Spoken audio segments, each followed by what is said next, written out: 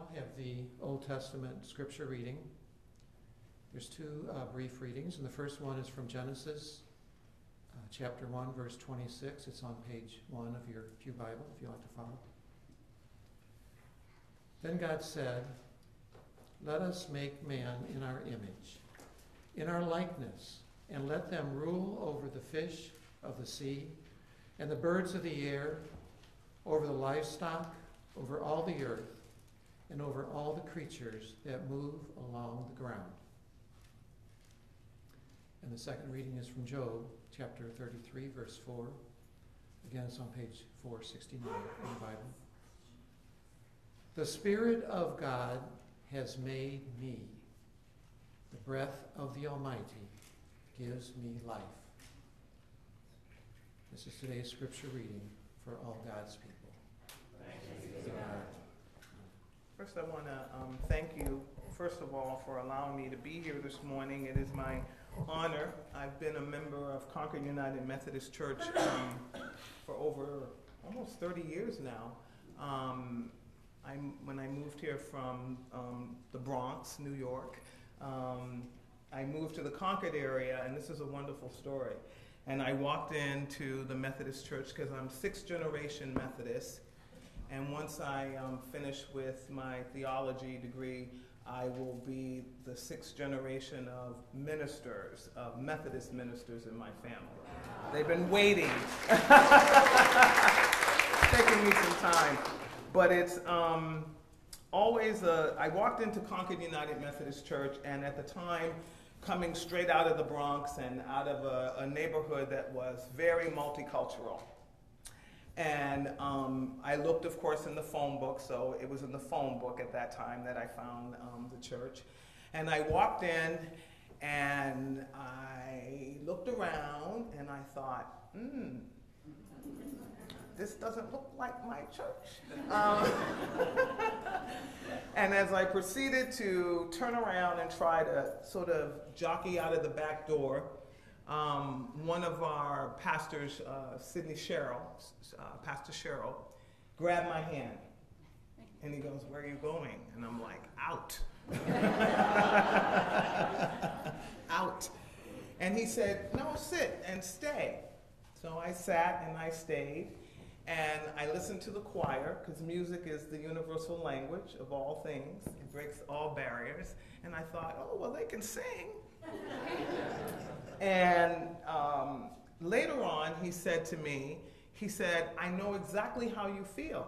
And I thought, that's not possible.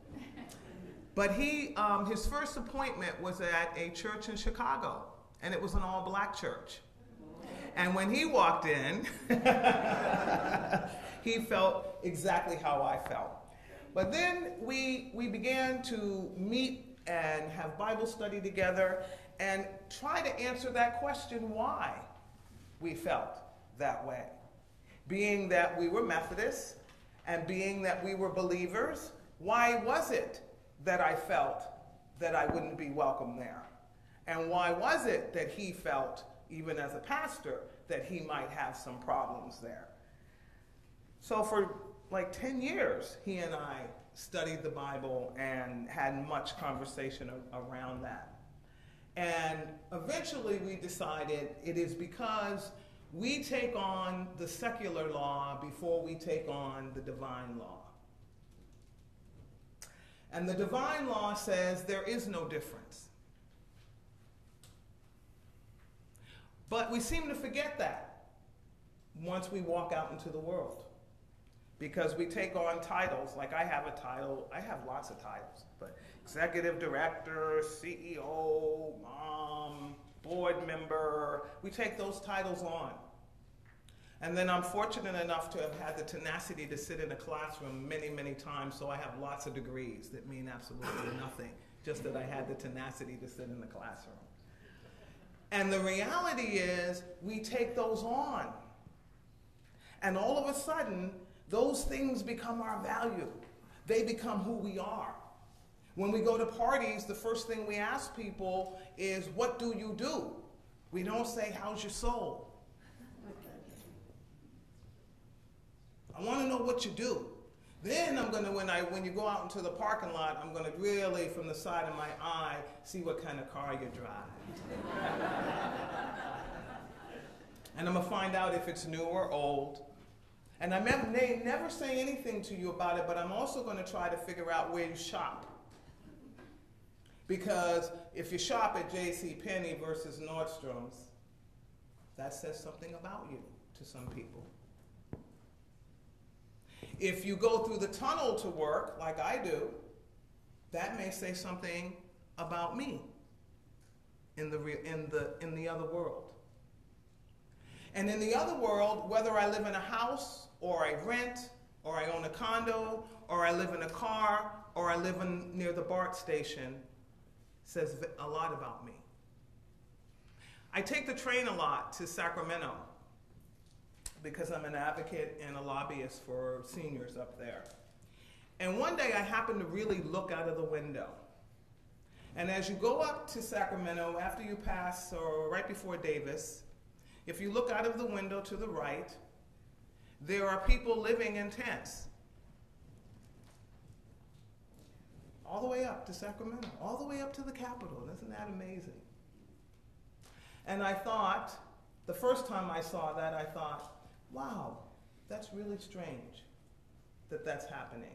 Close to Davis, where the average income, you want to know what the average income is in Davis? It's pretty high. It's pretty high.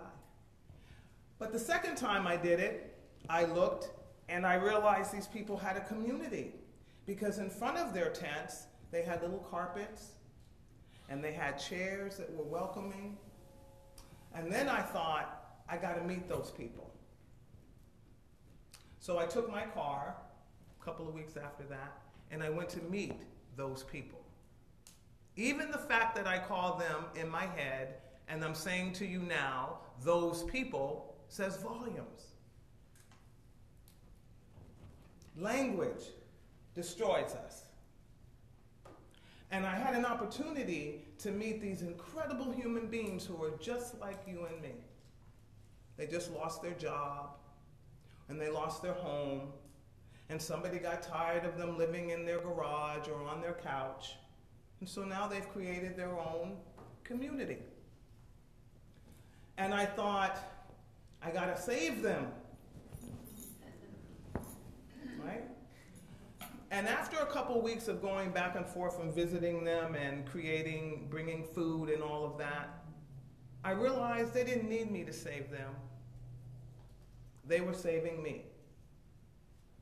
Because now when I go to San Francisco and I get off on Powell Street, going to one of my high executive, looking really beautiful in my cute little outfit, when I take the escalator up the stairs, I no longer step over. And I no longer not notice the man who everybody would say, look at that drunk bum. Or if they didn't say it, they would think it.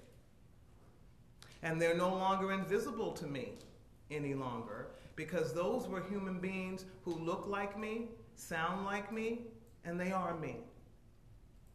And they're you. We have to be careful, because we all have unconscious biases. They exist. It's okay. You have permission. It's all right. I have a really good friend. She's Jewish. I love her.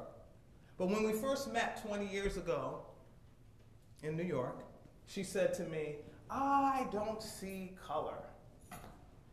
And I thought about that for a minute. And I said, oh my gosh, I need to take you to an ophthalmologist.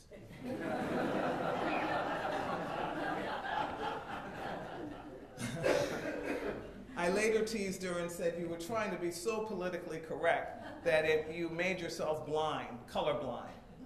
Of course we see color. And of course we see differences.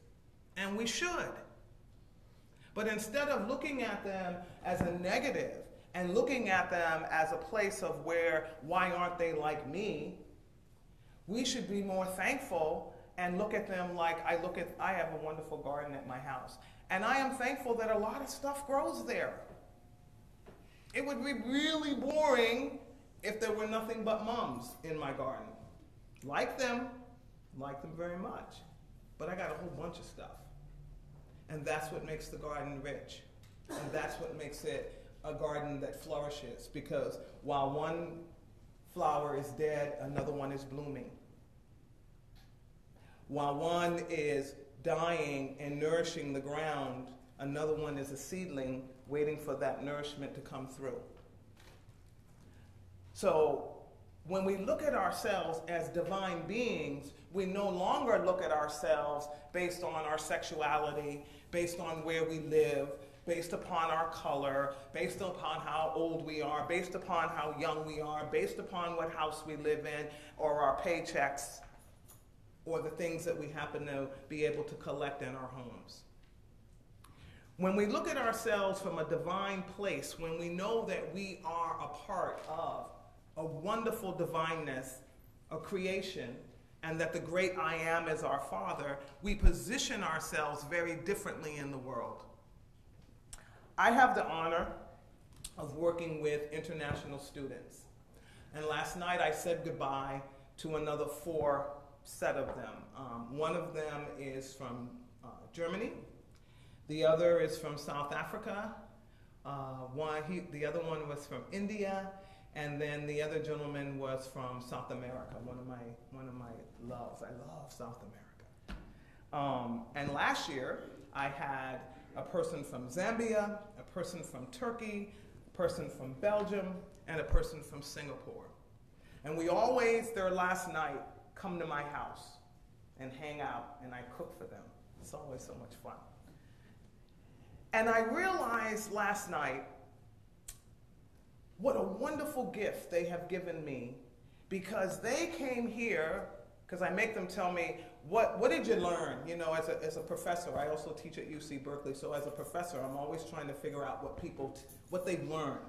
Because it's one thing to sit in a classroom, but if you've learned nothing, it's, like the one person that asked me if they could start their Easter break early and not take the test until they came back. I was like, yeah, you can. You can do that, but you can also fail.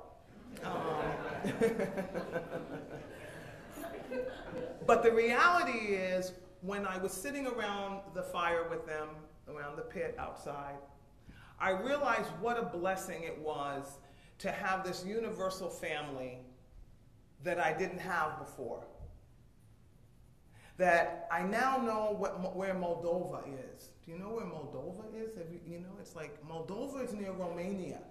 And I didn't know where Moldova was. So I had to go, and I found out I also don't have any globes or maps in my house. I went scurrying through the garage thinking one of my kids had left a globe or something, because I think I was a good parent and had a globe, but I couldn't find it. So we had to, of course, use our cell phones, trusty technology, to find Moldova. And so now I know where Moldova is. And I have this wonderful, people in Moldova have great stuff in their water, by the way. Because this young lady is the most gracious, most humble, most beautiful person I've ever met in my life. And when I asked her what her wish is, she said to be a light in the world. She's only 22 years old. Isn't that special? And I said to her, well, how are you going to do that? And she said, I'm going to go out into the world and meet everybody that I can and share God's love with them. And hopefully, at the end of the day also, Micheal, I'm going to go back to Moldova and tell them that, because this was my hope for her. She goes that not all black people are like we see on TV. I was like, yay! Because they're behind in Moldova. So they're seeing things like the Jeffersons and, because when she came to my house, she said, oh my gosh, you don't live in a project? I'm like, no, I live in Concord. Concord doesn't have projects compared to the projects I grew up around. So if we want to live by divine law, we must follow Jesus. And it's not enough to come and to pray and to be at his feet at the cross. It is to behave like him. I love Jesus. There are times that I sit down and I fantasize about if I had been a disciple, like would he hung out with me, right? And especially in my 20s, because the person you see before you is not the person I was in my 20s, and even a little into my 30s.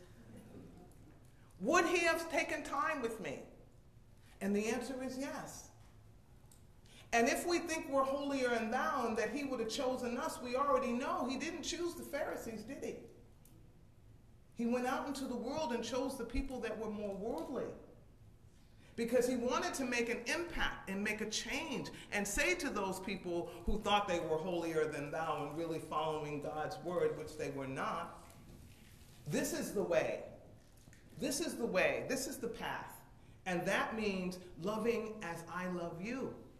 Forgive as I have forgiven you.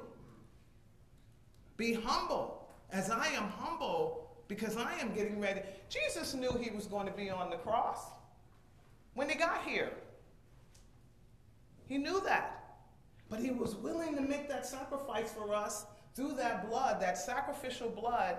No more lambs being sacrificed, the human sacrifice, so that we could live in the freedom of understanding that we need to follow divine law and take care of each other.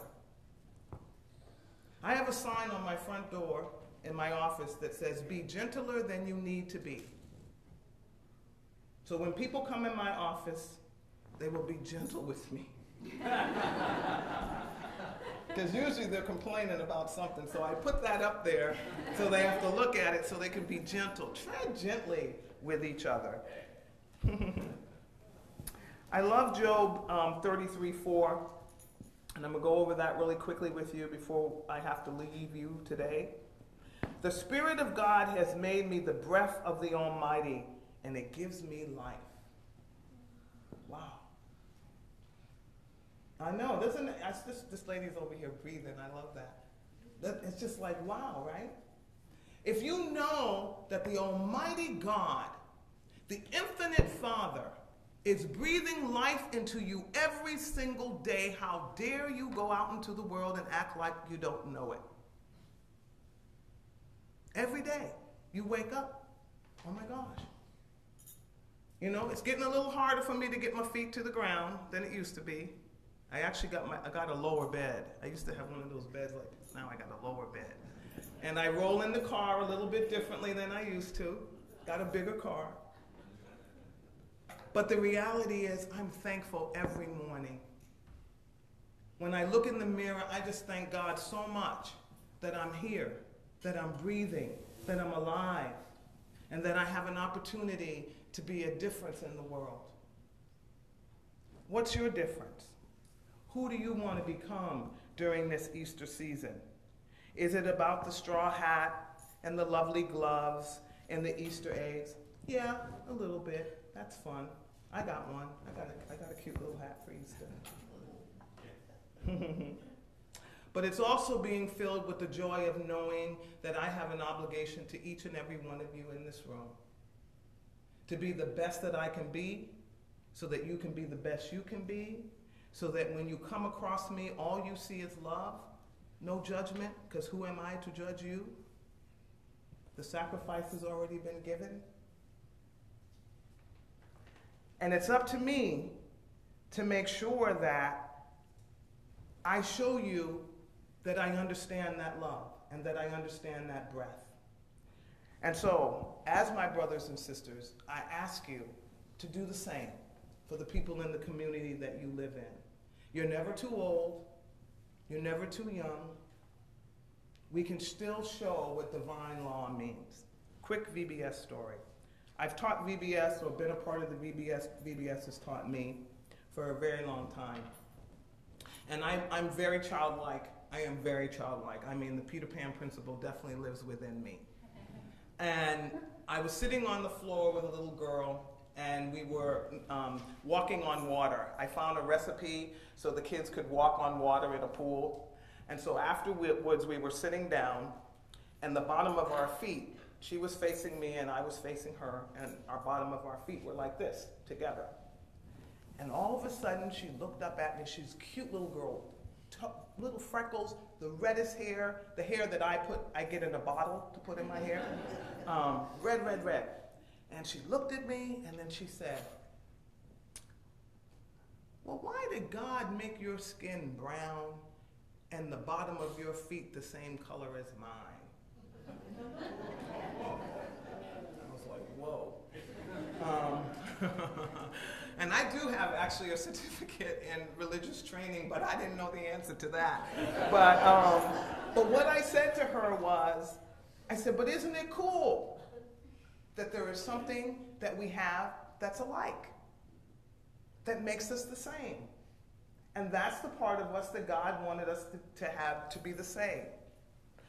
I'm so thankful to tell you that she went through Sunday school, she went through confirmation class, she went to college, and I remained her friend, and I still am her friend. And every year I always say to her, how's the bottom of your feet? So I'm going to close with, how are the bottom of your feet? The part of you that's the same as everybody else. The Sierra Service Project kids are finding out what the bottom of their feet is like. So go out, pound the bottom of your feet, join them up, because that's the part of us, if you really want to talk about differences, that's the same. I have a couple bunions, so I might be a little different than you, but not that much. Let's pray. Father God, in this multicultural cornucopia of humanity, help us to find the divine law in our hearts that says that we are sisters and brothers in your name. Let us know that there is no age, there is no gender, there is nothing about another human being that we have the right to be upset about. That we must always reach out in love and kindness and in forgiveness, as you have forgiven each of us. And I know me for all the skeletons that are in my closet. And so none of us are perfect. And Father, as we go out into the world and we come to church every Sunday, let us be mindful of that. And then go back out into the world and let people stop saying, oh, those Christians, you know how they are. They don't really want us there. Let them say, yes, those Christians, we want to be a part of that. Because those are loving, caring people who don't care whether I smell, who don't care what my sexuality is. They don't care where I live. They don't care what the color of my hair is, because they know that the bottom of my feet ties me to them. And Jesus, who washed the feet of every person that he came across, let us be an example. And I pray for this church, and I pray for Pastor Lee, and I pray for those young children. Bring them back so that they can give the breath of life to this community. And this Easter season, let us change and let us become whole. Let us be the true meaning. And we name this and we claim this in Jesus' name. Amen. Amen.